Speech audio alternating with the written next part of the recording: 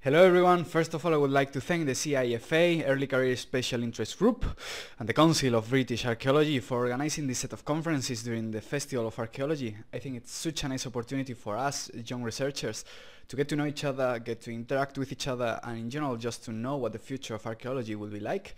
So in that regard, thank you. My name is José Ruiz Flores. I am currently studying the Master in Prehistoric Archaeology in the University of Geneva, Switzerland, and I'm also member of the Atlas Research Group from the University of Seville, where I graduated last year from my degree in archaeology. So the title of the conference I'm presenting you today is La Peña de los Enamorados, Antequera, Spain, between archaeology and legend in a World Heritage Site. And just to give you a little bit of context, La Peña de los Enamorados, which can be translated as the Mountain of the Lovers, and we will see why afterwards, it's a limestone promontory that rises around 870 meters above sea level next to the cities of Antequera and Archidona in the region of Málaga in southern Spain. So this mountain really stands out in the landscape due to its shape. As you can see in the pictures, it reminds us to a human face looking up to the sky. We can say that it has a really powerful anthropomorphic morphology, and this has given it a lot of fame into Andalusian and Spanish folklore, especially because of a medieval legend that we will deal about later, but also because of recent discoveries, archaeological discoveries, that will be the main focus of this presentation. The objective of this presentation is giving you information about the data we have until now and the objectives that we have set up to the future of research in this landscape, in this incredible landscape. La Peña de los Enamorados was declared World Heritage Site by UNESCO in 2016, altogether with the karst formation of El Torcal and the Antequera dolmens, which are the dolmens of Viera and Menga, and the tholoi of El Romeral. So in this land we can see a very profound relationship between heritage and landscape, and probably the best example of that is the relationship between La Peña de los Enamorados and the great dolmen of Menga of Neolithic chronology around the beginning of the 4th millennia BCE. So megalithic monuments in southern Spain tend to be oriented towards astronomical features, maybe to a solstice, maybe to the east, to the sunrise. But in this particular case, the great dolmen of Menga, its 45 degrees main axis, is facing directly towards the chin of the mountain, towards a small cavity that is called Abrigo de Matacabras, and where a schematic rock art was found. So that gives us a very important hint about the relevance that this mountain had in the cosmology of the Neolithic people living in Antequera in the 4th millennia BCE. So the name Mountain of the Lovers has traditionally been thought to come from the legend of the lovers, which is a medieval legend first recorded in the 15th century by humanist Lorenzo Valla. This legend tells us the tragic story of a couple, of a Christian man and a Muslim woman, that after the knight got captured by the woman's father in battle, they met, they fell in love, and they tried to escape together. They ran out, and the father didn't really like that, so he pursued them with his troops. So the couple got cornered next to the mountain, to La Peña. They tried to climb it to see if there was an escape. There was none.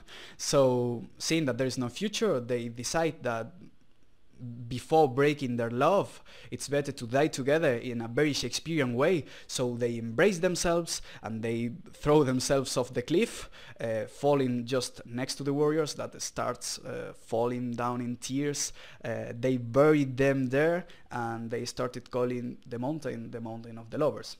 We know that this legend is not the origin of the toponymic, because we know that in the 12th century the place was already called Mountain of the Lovers in Arabic, but nevertheless it's a very important legend in Andalusian and Spanish folklore, and we know that in the modern era it was very important also in a European context, in a wider European context, as we have many representations of the mountain and of the legend. Leaving the legend behind for now, we can focus now into the archaeology of La Peña, which obviously I think you will find quite more interesting.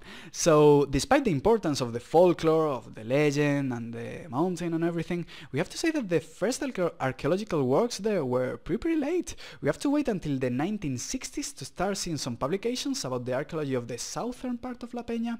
And just to put it into context, the Great Dolmen of Menga was first published in 1847 by architect Rafael Mitjana as a Druidic temple, but it's just to point out that archaeological works were being done in the Antequera region quite earlier, not in La Peña. So these first surveys discovered a Chalcolithic/Bronze Age settlement with buildings made out of mud bricks that sadly are not preserved nowadays, and also a lot of material, especially pottery, some lithic artifacts, and also some metalworks.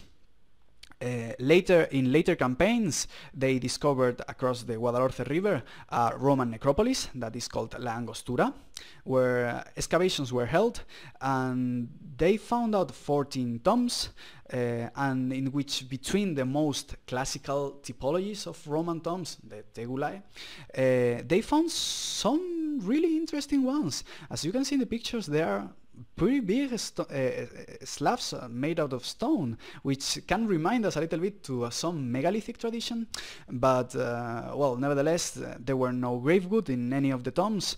The human remains were pretty bad preserved, so there's not a lot of scientific information about this necropolis apart from the architecture and the orientation of the tombs, which is sad because it really looks like a very potent occupation in Roman times in La Peña, in this southern part.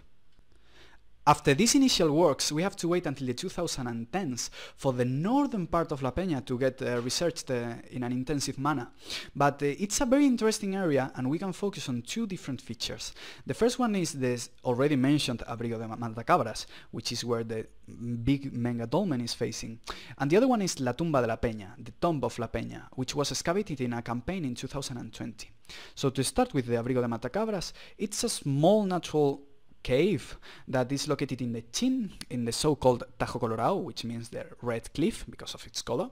And there we find almost 20 traces that form ambiguous figures, and a study that was published in 2018 tried to date them by uranium thorium, and although it was not super successful, we know for a fact that the paintings were older than the 3800 BCE, that is the date of the construction of the dolmen of Menga. So we know that the paintings were there before the dolmen, and the constructors of the dolmen knew these paintings and decided to orientate these enormous constructions towards the Peña, towards the Tajo Colorado, and towards Matacabras, which is pretty interesting really to understand, or to get to understand, the cosmology of Neolithic Antequera. The second feature we have to talk about, and probably one of the most important in all La Peña, is La Tumba de la Peña, La Peña's tomb. It was discovered and excavated in 2020. It's a megalithic tomb, it's a megalithic structure, very complex, 3 layers, that we will talk about that in a moment.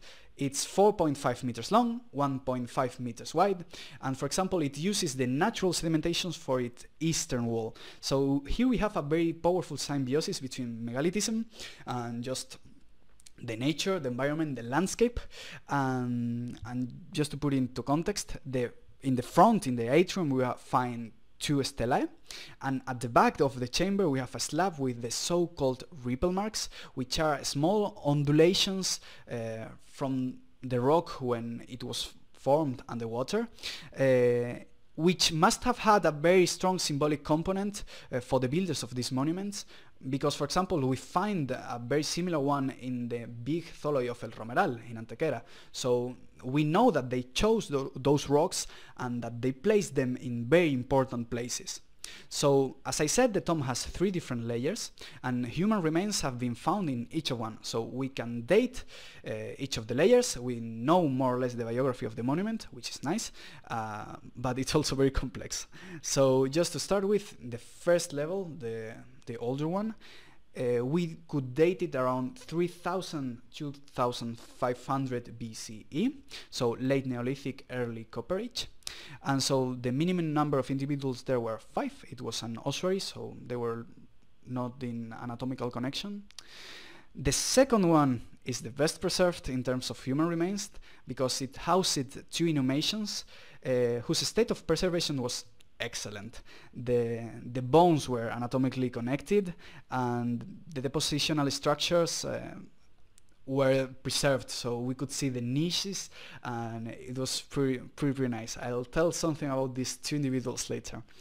We could date them around 2600 and 2400, so it would be the end of the Chalcolithic period in southern Iberia.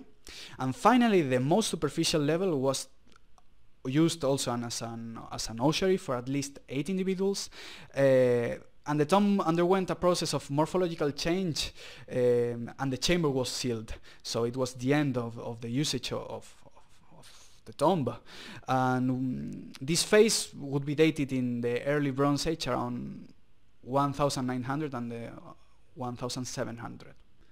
Okay, to support what I've just told you, I'm going to show you the locations of the places I've been talking about with this LIDAR model that I've built with open access data that the Spanish government published, which is very nice.